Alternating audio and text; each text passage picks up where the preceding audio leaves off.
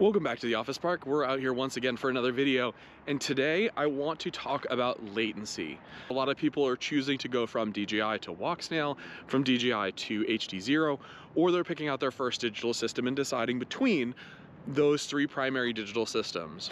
Can you feel the latency advantage with HD0 versus DJI? HD0 has the lowest consistent latency, which it does, and DJI has the best image quality, which I can say confidently it does.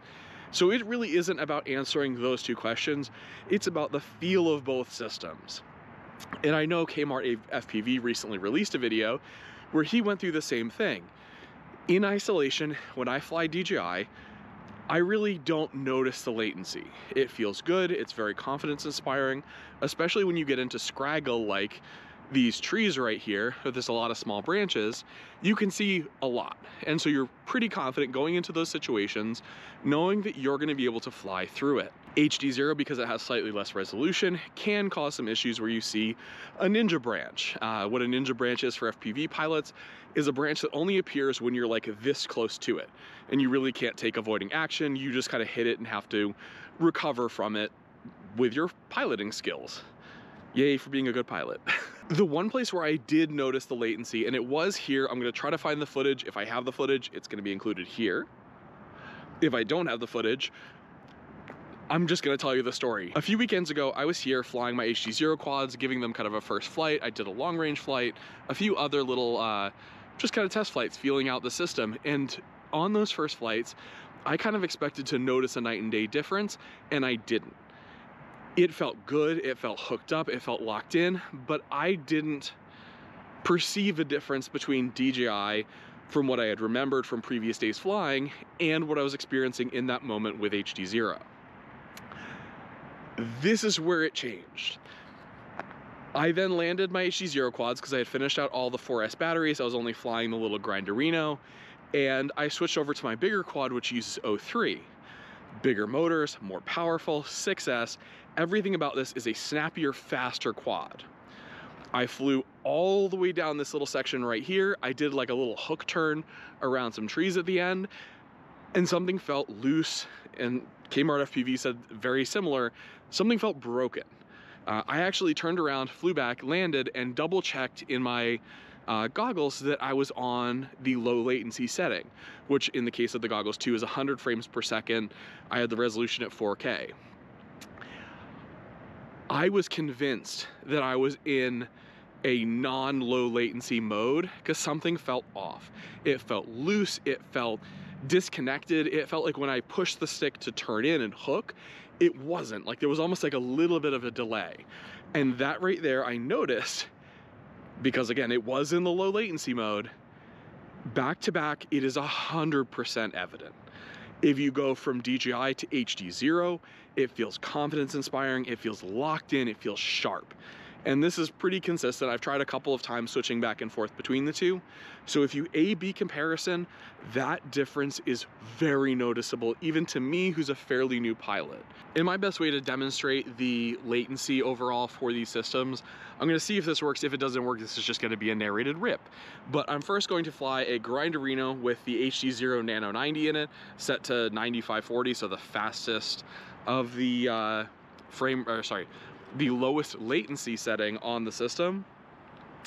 After that, I'm gonna land, I'm gonna switch over to my Grinderino with the O3 in it and take that for a fly. I'm gonna face you towards my gimbals and try to show you, I'm gonna try to sync up the video so you can see when my stick input happens and when the quad responds to that stick input, which I know is really a test of the control link's latency, but at some level, I can't put in an input until I see what I'm trying to avoid. So we're gonna try it, see what it looks like. If it looks like nothing, again, narrated rip. Either way, let me get this plugged in and then we'll get up in the air. Okay, that's my sync pattern.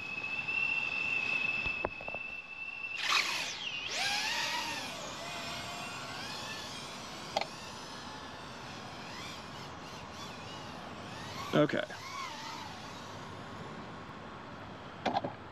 So I don't know if you can see my sticks. Hopefully you can. But it's just the response from what I can visually see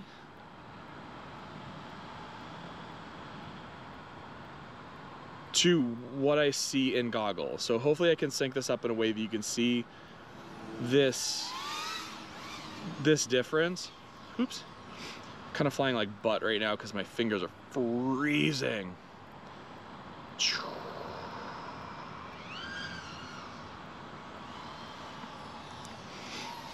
But this is, hopefully this shows you, like, this feels super sharp. So I've already been flying DJI. So like this feels fantastic right now. This feels like I put in input and it immediately responds how I'm expecting it to. It just feels sharp. It doesn't necessarily feel twitchy, but it just feels, I hate to use the word, it just feels right.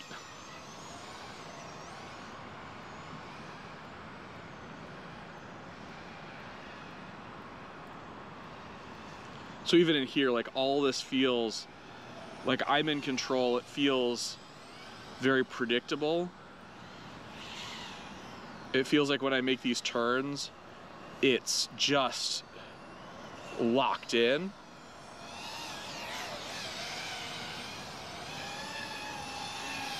And same goes with tricks, like when I do those inverted yaw spins, like I'm doing it on timing. Like I know roughly how long I need to push, where I need to push the sticks to get that maneuver correct. And so let's come in, go for a landing.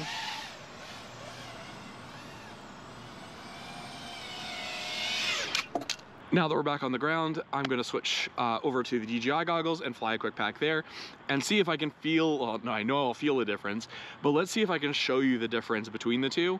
Ideally, what I'm looking for is, if you see the video, I'm gonna try to slow it down, of the controller and my stick input versus what the drone sees. Or sorry, what I'm getting back. So this is gonna be goggle DVR in both cases. And so hopefully with everything synced up correctly, when it's right here beside me and in the lowest latency, there might be a difference when I'm farther away or behind some objects, where when I put in a throttle input, there may be a visible difference between the drones reacting. I'm not gonna be able to fly the exact same path. So again, some variances are gonna be there, but hopefully this is not just a narrated rip. 5, 4, 3, 2, 1. Ba, ba, ba, ba. Okay. So get in front, you can see my controller. Hopefully we can zoom in enough to see it. But here we go. See up here, like right here, it feels a little sluggish, so it feels like I'm putting in the that left stick yaw movement, and I'm getting a little bit of delay between when I push the stick and when I see the quad roll. It's very slight. We're talking about like a couple of frames. So it's like I can still do tricks like that inverted yaw spin, but they just don't feel as sharp and snappy like that. It feels like it's loose. It feels like there's something that's changed in my controller, because the drone is almost the same. Like it's near as makes no difference the same. The only difference is this is running the O3 system and the previous drone was running the HD0 freestyle system, or HD0 system. I can't say it's better, because both have their advantages. Like if I come down here, I can see all of these little scraggly branches in these trees. Even in the goggle DVR, like it's very clear. It's very easy for me to get up here and fly around these trees without fear of hitting branches, because I can see them. And that's not quite the case with HD0. But that trade-off means that my control stick movements just do not feel as sharp. Well, I couldn't see shit there.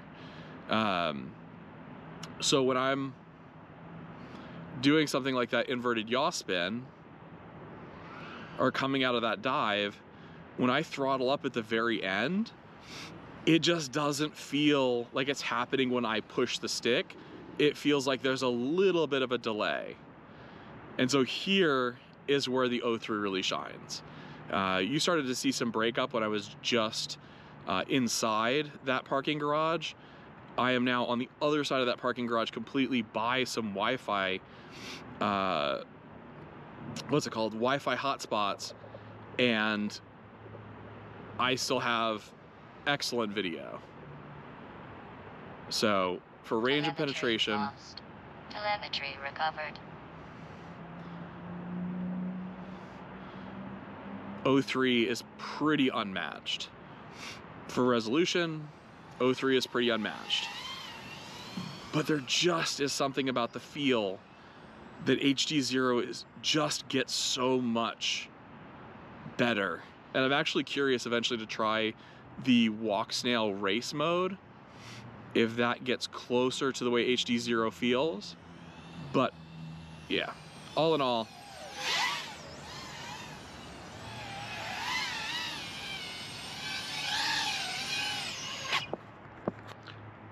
both systems do feel great. And again, whichever one you choose to fly, it will feel fantastic. The latency is absolutely there, but if you're not flying them back to back, you're not necessarily gonna notice or care. And so if you are flying different quads, like say if you have HD0 quads and DJI quads, or analog quads and DJI quads, when you switch between the two, it's gonna take you a minute to get used to that new latency, because it's not only longer, so it's not only it takes longer to get the video from your quad to your goggles, it's also not consistent. That's why when I was saying, if you're doing those like inverted tricks, or you're doing timing based tricks, where you need to know exactly like how long to give it yaw or how long to give it roll to get the correct orientation, DJI, sometimes that timing changes. And so you do have to kind of either compensate or just accept that you're not going to be as snappy, as precise, as clean in some of those more timing based moves. So again, if you care about that, I would highly recommend go look at HD0, stick with analog. Those seem to be the best options for those precision type maneuvers. But if you just want the most crystal clear and you're flying in, say, wooded areas and you need to be able to see every single detail, it's DJI. All day long, there's kind of no way around it. With that said, I hope this did show something, because I know Kmart FPV did struggle in his video to show kind of what that difference is, and I 100% sympathize with him, because it's a feeling. It's something that I can feel between the control sticks, my eyeballs, and the drone. And it's not something that's easily communicated through video, because you can't physically touch the controller, you can't see and feel that time difference. I don't know that everybody is going to be as sensitive to it, and I don't know that everybody's going to benefit from that lower latency of HD0, but it's something at least to consider when you're considering, it's something to at least think about when you're considering jumping to a digital system. Nate from the future here. I realized as I was watching back this video that it's a little hard to really see the difference between the two, so I'm going to put the two videos side by side, HD0 on the left, DJI on the right, with the little stick cam in the bottom corner. And if you focus on that stick cam and see when my thumbs move, you'll see that the quad on the HD0 side moves very quickly after that control stick is moved. On the DJI, you'll see almost like the stick moves and then you'll see the quad react. There's just that slight little additional bit of latency, and that's really what I'm trying to communicate. So if you didn't see it in the previous videos, or didn't kind of feel from that video the latency, hopefully this side by side helps you out. I'm going to play it again in slow motion and see if that'll help you pick out that difference between the two. It's not a big difference, but I will definitely say if you fly it back to back, it is a very noticeable difference. And that really wraps out the video. There is no right or wrong system. There's only the system that you like best. Obviously pick the one that you like most. I think for me, if I was going to recommend a system, again, if you were doing a lot of proximity freestyle, you don't have a digital system yet, and you maybe want to try a couple of different, I think HD0 and those HD0 goggles are fantastic, because you can plug in a walk snail VRX, you can use analog, and so you can fly whoops, you can fly big drones, you can fly long range, you have all of the options. If you want that fantastic image quality and kind of at no expense. DJI still has the best image quality with that O3 Air unit. Its range and penetration are fantastic, and in isolation, the latency isn't as much of a big deal, especially if you're in those low latency modes, which on the goggles V2 is 120 frames per second. In the goggles 2, it's that 100 frames per second mode. Same goes for the goggles Integra, 100 frames per second, either 2.4 or 4K. It doesn't make a difference there, but you do have to be in that 100 frames per second. Analog is still a fantastic option. Walk snail is still a great option with those goggles X's, which do have the ability to plug in an analog module. I just think if you're looking to get into digital FPV, that HT0 goggle is a fantastic option to go with, because you do have a lot of different ways to fly an FPV drone. With all that said, thank you for joining me in this video. As always, if you've enjoyed it, like it, please subscribe to the channel. It'll let you know when more videos drop. Hopefully this year I'll be a little bit more consistent. I don't know if you can hear my voice. I've been sick for the last couple of weeks, so it's been a little bit tough to make videos when I can't talk. As always, catch you in the next video. Bye. Hopefully this didn't overheat. Fuck. I knew it would overheat. I knew it would overheat. Telemetry lost.